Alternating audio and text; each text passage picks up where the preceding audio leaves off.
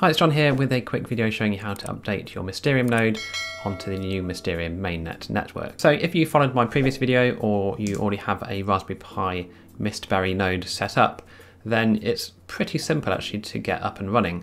What we need to do is basically just log into our node, our Raspberry Pi one here, and basically restart it, and it should then automatically install the latest version. So I've just plugged in my HDMI cable just to get the IP address of my node, and as I can see here, it's saying here near the bottom my IP address is 192.168.1.148.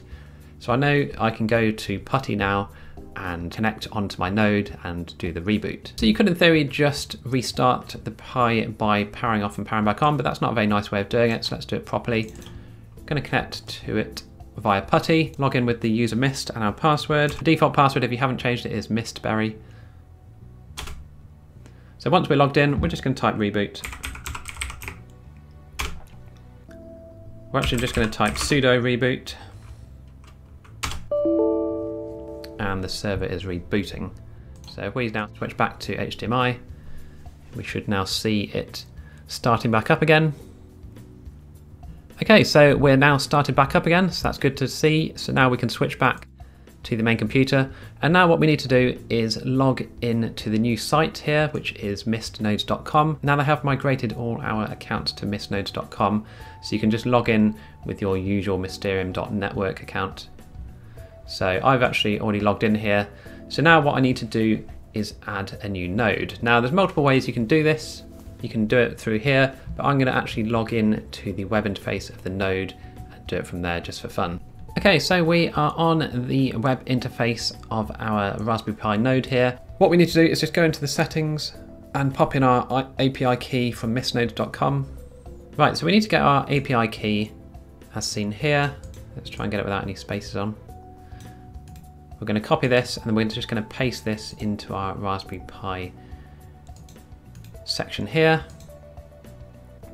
and then we can click save. We can see here on the mainnet on version 1.01, so we're going to click on save,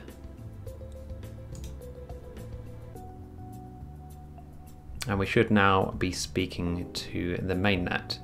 So let's go back across and just refresh the page, and we can see our node is showing up here. Probably just need to give it a few moments for it to register itself. So the reason I switched over to my phone to show this part is because my browser was playing up and I couldn't actually get the web UI to load up. But it always loads fine from my phone, so it's easy enough just to obviously copy and paste the API from mystnodes.com into here, and hopefully in a few moments, if I just refresh again. Okay, and after a few minutes it has now shown up as online. I suggest if you don't actually get the online to appear, just maybe give your node another reboot for it to re-register itself that it is working again. And that's it basically. That is how you get yourself migrated across to the mainnet. Okay, so the only things to bear in mind now are once you've migrated are that now you're on the new mainnet system, your earnings will show as 0 pretty much. So if you had say 10 Myst in your previous Mysterium.network account, that won't show up in the new Mystnodes account because this is a brand new start, and you will now get paid directly from people who use your node. So you'll then be able to withdraw manually. I won't go into the whole detail here, but you can read up on it.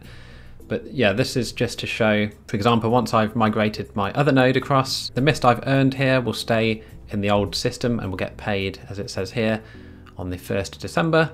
I think they pay a few days after the 1st.